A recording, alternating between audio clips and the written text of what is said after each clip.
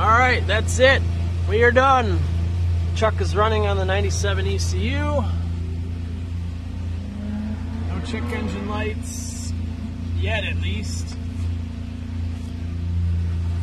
Usually it takes a couple 100 miles or whatever to pop up, but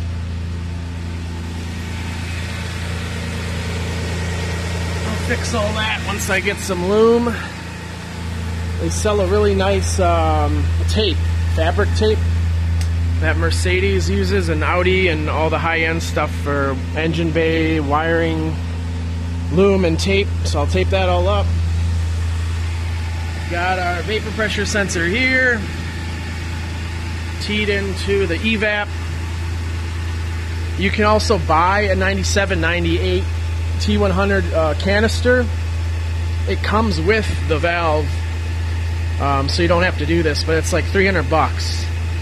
So I guess if you want to do that, you can do that. Otherwise, this works exactly the same.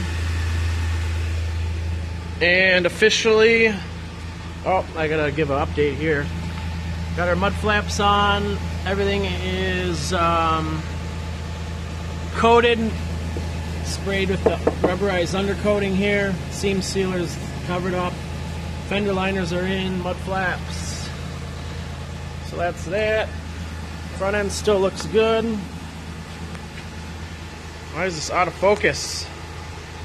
Focus! Here's our other side here. Everything's nice, coated, perfect. Not perfect, but you know what I'm saying.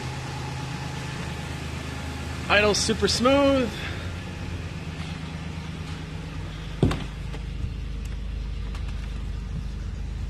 It was high idle when it was cold. As it warmed up, it came down.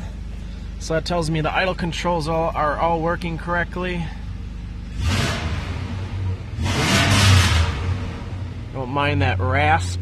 I don't like it either. But one thing at a time.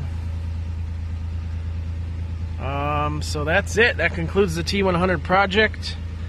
I'll do an update when I swap on the bed and the doors once this thing ships out to California. But that's just straightforward. Just bolt out, bolt in.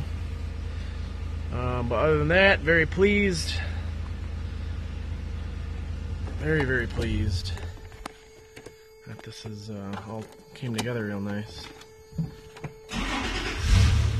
Check engine light works as it should when you start up and goes off afterwards. So I'm gonna button everything up, bolt the ECU in, and we're done. Till next time.